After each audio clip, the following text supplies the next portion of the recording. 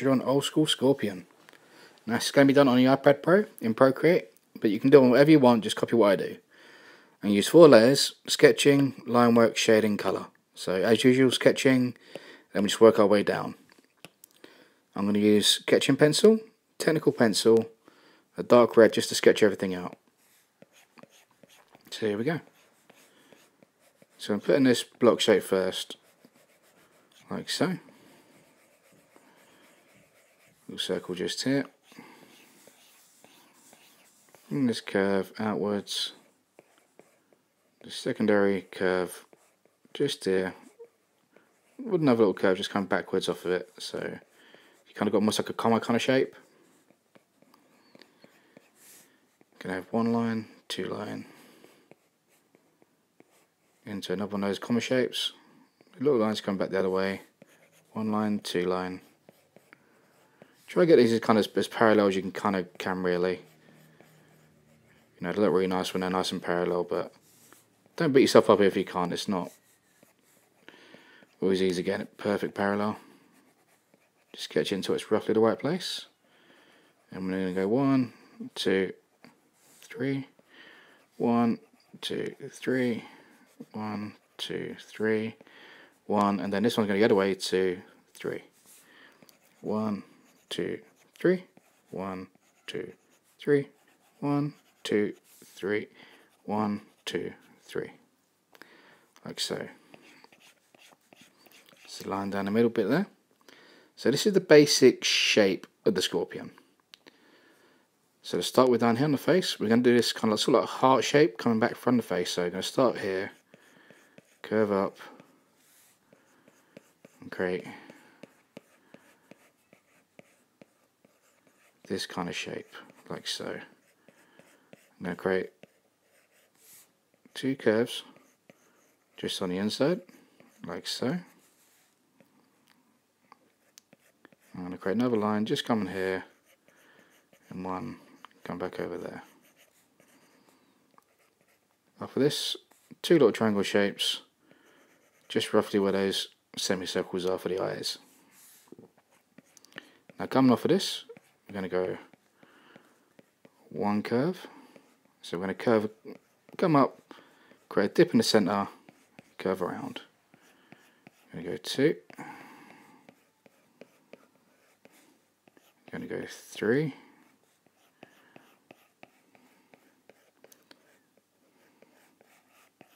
Making it a little bit thinner than the other one. And going a bit thinner as we go up. Going to go 4, 5, like so. I'm going to create this little sort of triangle bit just in the centre of each one, like so. These little line details just in the centre of each one of those bumps.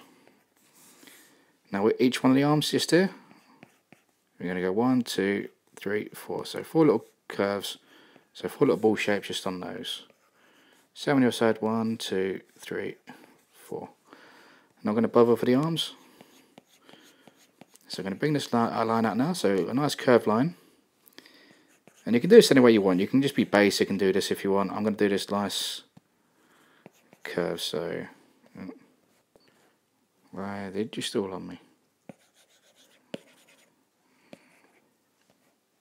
Right. Don't know why I done that. Unfortunately, computer's deep up, so I'm going to create a curve this way, then curve back into it. So one, like this line's going to be nice and straight. Well, not straight, but one simple curve, and the other one's going to kind of curve and go a bit wavy into it. Now this one, like we said, is kind of that sort of comma shape, so I'm going to bring this back around, like so. I'm going to bring a little secondary line, just mimicking that shape, just for detail. And then this V shape just coming off the other part of his claw, like so. I'm going to create a circle just where it joins.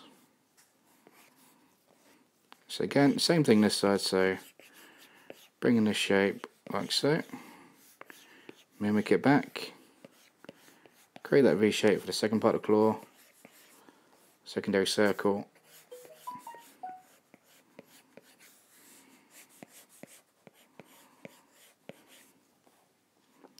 so. And same on these sides, so we're going to bring this curve back around that way, curve back up into it, and the last one's going to be much simpler. I'm going to bring a curve like this, and it's just going to have a simple bump like that. Now you can easily change up your scorpion just by changing little details, by changing the shape of these, a different kind of sort of pattern for the body. You know, scorpions are very easy to customize. You know, because they are basically just completely pattern work. You know, it's just each one is kind of a repeating pattern. You know, it's not too much structural stuff to them really. And then this one goes still in the opposite direction, so it's got that curve,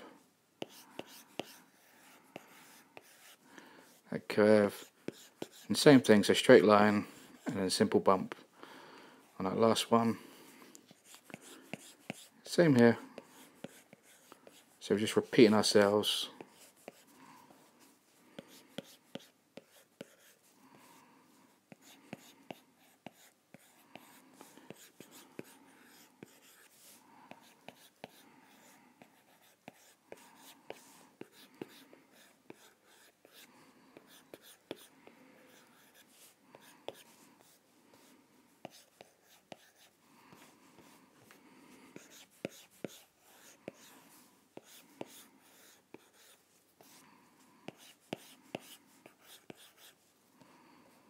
Like so. I'm now going to bring this line up here. Just going to curve around here. Now, lots of ways you can do this. You could do this circles repeating coming up. You could do like a nice kind of pattern work. The way I like is doing this. So we have this curve shape. I'm going to repeatedly keep doing this curve. Slowly shrinking it.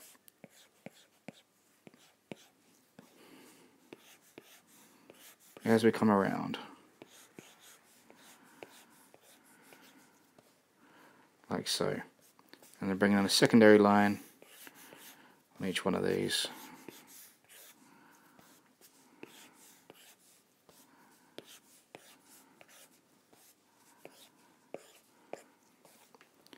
And then the big scorpion one. Similar to the claws on the hand, but I like to make this a bit more kind of curved. So it's a bit more of a stinger. I'm just going to put a little circle bit just in there as well. So that is the basic structure. So now I'm going to go over everything in pen. So I'm going to go on my line work, select black, inking, studio pen, not quite that thick, quite that thin, there we go, about this kind of thickness. So yeah, so now I'm just going to go over everything we just done with a nice liner.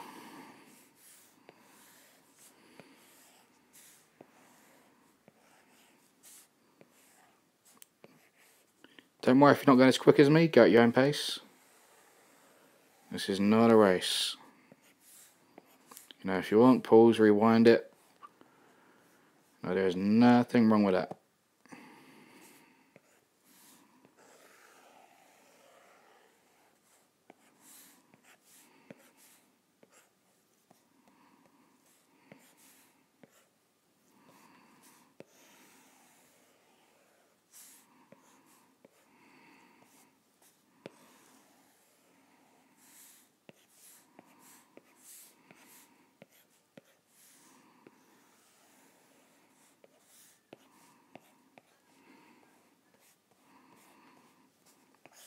And try to be as kind of neat as you can with it, and just try to make sure every time you do a line it kind of connects up, you know, to the line before it. Try not to leave any spaces.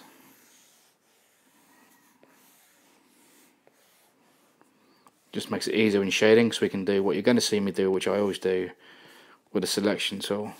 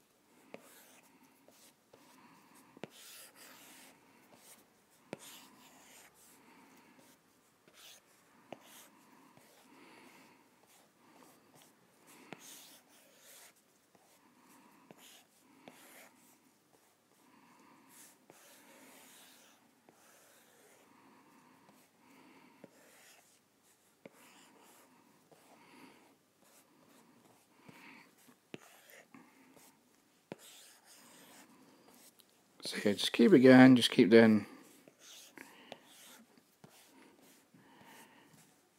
Getting everything in there.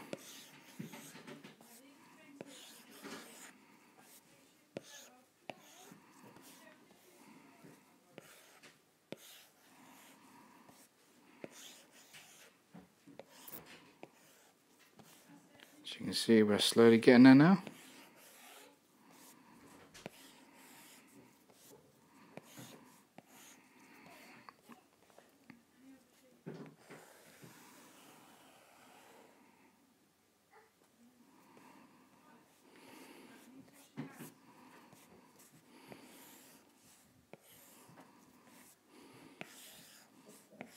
Just putting this tail shape in there now.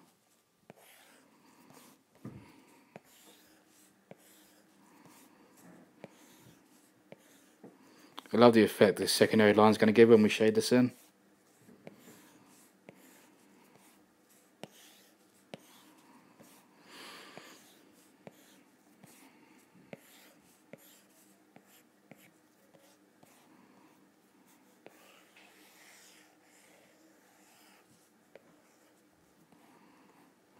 Right, it's now done that. It's going off to sketching. So you see we've got a nice line work all nice and bold in here. So we're going to go into shading now. I'm going to select the spray paint tool, select whichever one you prefer as your shading brush. This is the one I like to use. So certain areas I'm going to bold in black. So the first thing I'm going to do is put in all the bold black areas that I want.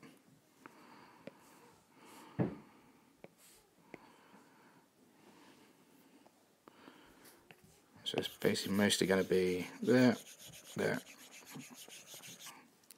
and there.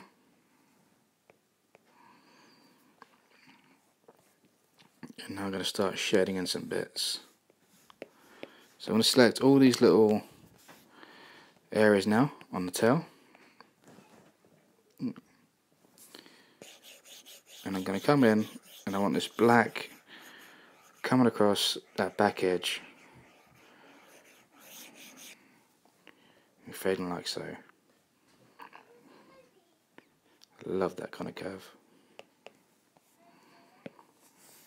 So now one at a time here. Some black coming in from the bottom, nice and bold. Now don't be afraid to use your bold black. If you want it to look old school, you've got to have your bold black. Really quick harsh shading with it. And we're doing this for each one of these at the bottom. Like so. And I'm going to select each one of these first arms. And I'm just going to use black coming out from inside outwards, like so. You can do it right the other way if you want as well. It looks good both ways. So decide which way you prefer it. I'm going to go inside out. For no particular reason, just what I want to do.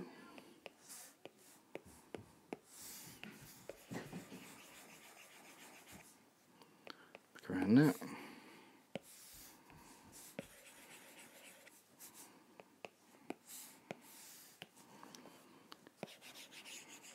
I think this little bit of arm here, I'm going to make it a little bit different, so I'm going to come in from both sides.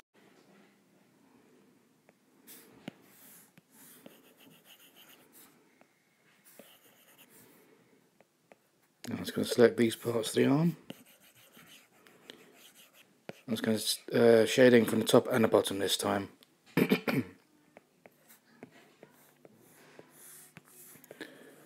the same thing on the bottom parts of these ones.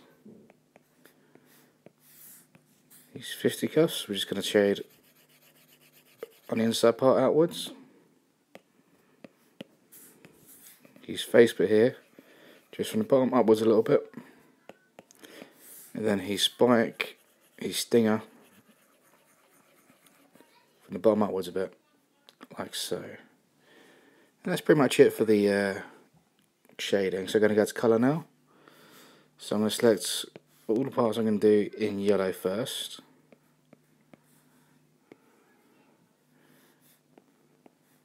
Which is basically the tips of his feet, the inside bits there, maybe his eyes, I haven't decided on his eyes. I might change the colour of the eyes though. So got that. I'm going to select the bits I want in red.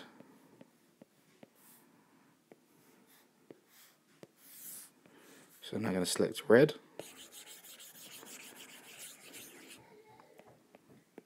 And lastly for the reds, nice red splat in the background. Yeah, keep your eyes yellow.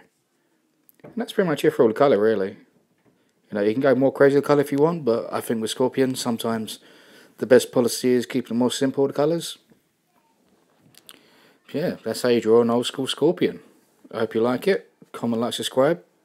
Check out my videos and the Broken Puppet, and I will see you next time. Peace.